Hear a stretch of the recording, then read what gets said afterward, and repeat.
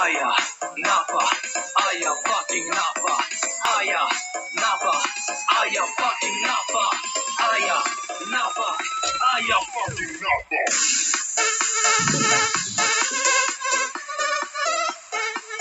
Is this thing on? Welcome back to Big Mouth, and fancy seeing you here, and you are very welcome, my friends, and especially my enemies. That was such a fucking mess. I should really start this again, but I'm not going to. Welcome to Tuesday night. Is it Tuesday? Hang on. What's the day today?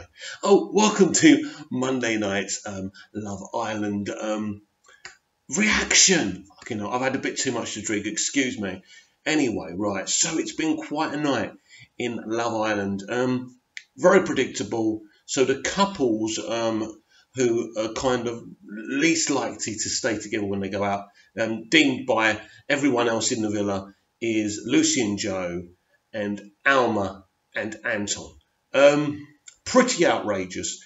But of course this whole fucking thing is rigged. Not only is it rigged what couples are chosen, in my opinion, I also feel it's such a lame thing. It's a waste of time, right? It's another way of them getting rid of a couple of weak contestants. So what happens is you can go on the app. Now, I can't have the app because it doesn't work here abroad. They won't let you download it. But basically, right, you can basically save a person from each couple, which pretty much means that Joe and Alma will be going. And I can live with Joe going, especially how he treated Sophie yesterday. But actually, it's even better than that because Alma can fuck off as well. I thought Alma was a really nice Essex girl. But ultimately, she's a bitch. She's quite happy to dump Ant. And I'm disgusted in her behaviour. Disgusted. You got with the lad last night, sweetheart. You were saying he's a nice guy. He surprised you. Give him a chance. Get to know him. And then you're all over fucking this Tom Needledick, right? Oh, and by the way, these two new guys are fucking such blatant fuckboys. Now, that's not a great term, and it doesn't mean they're Casanovas or anything, because their banter when they were chatting to Anna and Maura was terrible. You know, I'm disgusted to say that they're part of the same gender as me. Are you joking? And do you know who was doing the better grafting in those sessions? It was fucking Maura. Now, I know you girls hate Maura because she's so cock hungry and she's, you know, she's just so on it. But at the end of the day, right, you're looking at her and you're judging her. But that's what we're like. That's what us guys are normally like, right? We see a girl, yeah, wouldn't mind a bit of that. Why is it all right when we do it? And when girls are like that, it's deemed, you know, bad. I think it's fucking brilliant and it's funny, and all my girl mates are like that, and I fucking love it. We have a good laugh talking about people we fancy and stuff. Oh yeah, wouldn't mind a bit of that. So fucking what, right? Get over yourselves, right? Stop judging Maura. But she is a bit hypocritical, getting pissed off without Alma after what she did to Molly May. Talking of Molly May, you can try and convince me, Tommy, that you're madly in love with Molly May, but basically, if I fucked Molly May, I'd get a fucking confession the next morning, and I'm not even fucking religious. You're having a laugh. No way.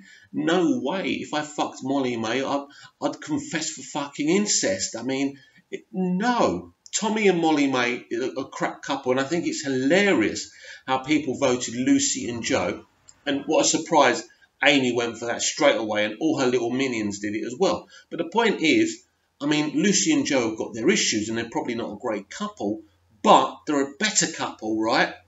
They're a more genuine couple than Molly May and fucking Tommy, and they've only been together for barely a day, and you can tell they're not suited.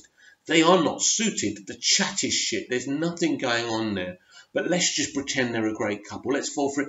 Oh, Molly May and Tommy had their first fucking kiss.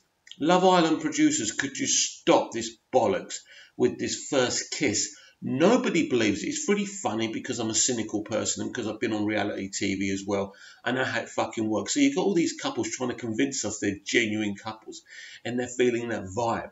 But nobody believes that. They just want to fucking win the money. They just want to win the fucking show. Who are you fucking kidding? I look at the couples right now and there's too many couples riding the surfboard, you know, staying in the background, and that really pisses me off in reality TV as well. You know, put yourself out there. You know, no risk, no reward. So yeah, there's some things that really piss me off about tonight's show, and the biggest one was Tommy and Molly May, because they're a fake couple. And then Amy. And I keep on forgetting the other geezer's name, the one I think who's gay, right? But Amy and her fella, right? You know, they've been doing stuff in bed, right? Curtis, that's his name. Curtis, you can go to the lads and tell them what you've been getting up to. And I think that's classless, by the way. You're kissing and tell. You're meant to be a fucking gent. But anyway, lad, you're gay. You like boys. You like lads, right? You like people of the same gender. You don't like women. You chose Amy because of that. It's obvious. And I'm a bit embarrassed for you, really, mate, because it's just so blatantly honest what your sexuality is. And I mean, I think people should come out and be proud of who they are. I'm proud of who I am. I'm straight, and if I was gay, I'd get out there and say I was gay, and I'd be chatting out lads, and I'd be shagging lads, and I'd have a boyfriend and all that. I wouldn't be ashamed of it. Be proud of what you are. Don't live in fucking denial. But what do you think of tonight's Love Island?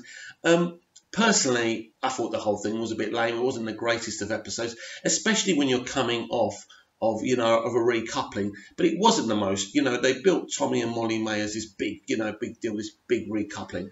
And it wasn't, because first of all, no one sees this as a great love story. I think the only great love story there is if Tommy and Lucy get together, because really, as I said before, they should have got in there in the first week, even though originally I didn't want that. So even these kind of votes coming into which ones of the couples they're saving, you know, which one from each couple are they saving? It's obvious, as I said on the top of the show. You know, Lucy and Ant are going to be staying, so there's no question about that. So please like, share and subscribe, and I'll be back tomorrow to talk about more Love Island. I would say tonight was pretty infuriating, but once I found out that you could save one from each couple and I knew Ant and Lucy were going to stay, I was a little bit more chilled out. So really, the whole thing is pointless, but this is how they run Love Island. They find contrived reasons to get rid of people who are not providing enough entertainment on the show. Is it clever? Is it crafty? I'll let you decide on that one.